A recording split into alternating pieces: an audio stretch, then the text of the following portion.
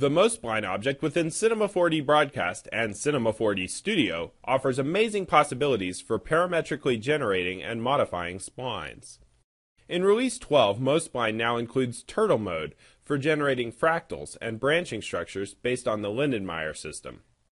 The L system, as it's also known, is used extensively to describe algorithmically the design and structure of plants.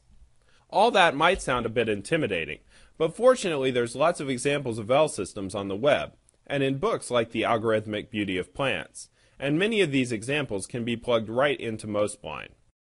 After reading the documentation and building a few examples, L systems might start to seem strangely familiar.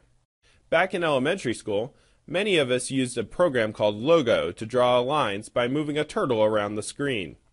MoSpline's turtle system is basically an advanced implementation of that same program. You simply type F to move forwards, plus to turn right, and minus to turn left. Now that our turtle is in 3D space, he'll need to turn upwards and downwards as well, so there's symbols for that too.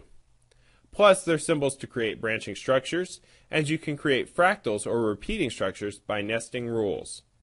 Once you've defined an L system, MoSpline's options allow you to adjust the growth, angle, scaling, movement, and randomness via slider controls. The L system can also incorporate user data you add on the MoSpline object.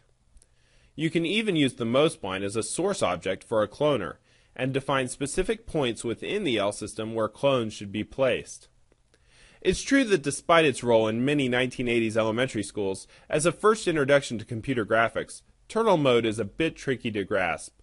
Those that invest the time and effort can create some really amazing and flexible spline-based structures.